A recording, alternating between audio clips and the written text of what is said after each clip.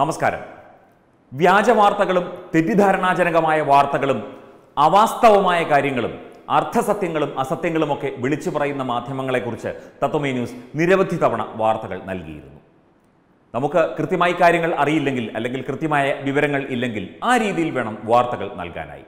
പക്ഷേ ചില വാർത്തകൾ ചില മാധ്യമങ്ങൾ സംപ്രേഷണം ചെയ്യുകയോ പ്രക്ഷേപണം ചെയ്യുകയോ ചെയ്തു കാണുമ്പോൾ ഇത് മനഃപൂർവ്വമല്ലേ എന്ന് ആർക്കായാലും തോന്നിപ്പോകും എന്ന് വ്യാപകമായ വിമർശനവും പരാതിയുമൊക്കെ സമൂഹ മാധ്യമങ്ങളിലടക്കം ഉയർന്നു വരികയാണ്. ചൈനീസ് അജണ്ട നടപ്പിലാക്കുന്നതിനായി അമേരിക്കയിൽ വാൾസ്ട്രീറ്റ് ജേണൽ എന്ന വിഖ്യാതമായ പത്രമടക്കം കോടിക്കണക്കിന് ഡോളറുകൾ കൈക്കൂലി വാങ്ങുന്നതായ വാർത്തയും കഴിഞ്ഞ ദിവസം തത്വമയി ന്യൂസ് സംപ്രേഷണം ചെയ്തിരുന്നു. കേരളത്തിലെ തന്നെ പ്രമുഖ ചാനലായ ഏഷ്യാനെറ്റ് ന്യൂസ് പലകുറി തെറ്റായ വാർത്തകൾ നൽകുകയും നടപടി നേരിടുകയും ചെയ്ത വാർത്താ മാധ്യമമാണ്. ഏഷ്യാനെറ്റ് ന്യൂസിന്റെ പുതിയ ഒരു തെറ്റിദ്ധാരണാജനകമായ ഒരു വാർത്ത അല്ലെങ്കിൽ ഒരു പരിപാടിയുടെ ഭാഗമായി തെറ്റിദ്ധാരണാജനകമായ ഒരു കാര്യം, അതൊരു ചെറിയ കാര്യമല്ല, ഒരിക്കലും അതൊരു ചെറിയ കാര്യമല്ല. അതൊരു രാജ്യദ്രോഹപരമായ കാര്യമാണ്, അതൊരു ക്രിമിനൽ ഒഫൻസാണ്. ഏഷ്യാനെറ്റ് ന്യൂസിന്റെ അധികൃതർ അല്ലെങ്കിൽ ആ പരിപാടിയുടെ അവതാരകൻ മാപ്പ് പറഞ്ഞു എങ്കിൽ പോലും അതൊരു ക്രിമിനൽ ഒഫൻസായി കാണേണ്ട ഒരു കാര്യമാണ്. എന്താണ് എന്നല്ലേ? രാജ്യവിരുദ്ധ പ്രചരണവുമായി വീണ്ടും ഏഷ്യാനെറ്റ് ന്യൂസ്. ഇന്ത്യയുടെ തലവെട്ടിയാണ് ഇക്കുറി ഏഷ്യാനെറ്റ് ന്യൂസ് രാജ്യവിരുദ്ധ പ്രചരണം നടത്തിയത്. കശ്മീർ അടക്കമുള്ള പ്രദേശങ്ങൾ പാകിസ്ഥാന്റേതാക്കിയാണ് ചാനലിൽ സംപ്രേഷണം ചെയ്തത്. ചാനലിൽ ഒരു പരിപാടിയുടെ ഭാഗമായി വന്ന ആ ഒരു മാപ്പ് കൊടുത്ത ചിത്രത്തിൽ ഭാരതത്തിന്റെ മാപ്പ് അത് കശ്മീർ അടക്കമുള്ള പ്രദേശങ്ങൾ പാകിസ്ഥാന്റേതാക്കി ചിത്രീകരിക്കുകയാണ് ചാനൽ ചെയ്തത്. അത് രാജ്യദ്രോഹപരമാണ്, criminal ഒഫൻസാണ്. Asianet news editor Jimmy James അവതരിപ്പിക്കുന്ന കഥ നുണക്കഥ എന്ന പരിപാടിയിലാണ് ഇന്ത്യയുടെ തലയില്ലാത്ത ഭൂപടം പ്രദർശിപ്പിച്ചത്.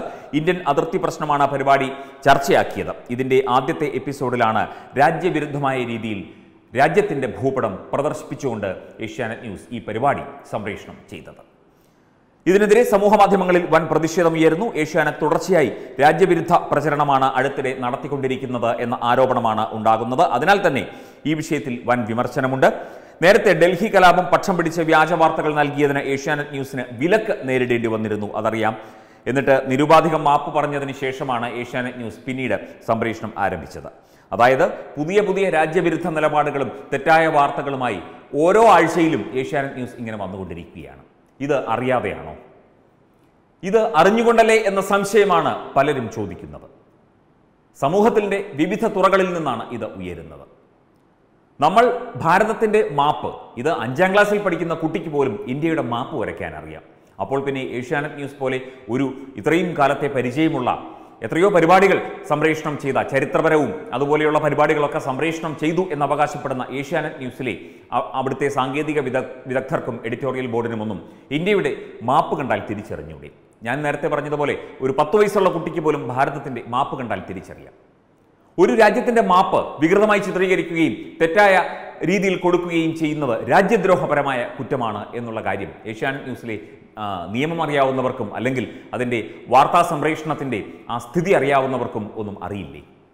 ഇത് മനഃപൂർവ്വമാണോ? എന്താണ് വീണ്ടും ഇങ്ങനെ ചെയ്യുന്നത്? രാജ്യവിരുദ്ധത ഏഷ്യാനെറ്റിൻ്റെ അജണ്ടയാണോ?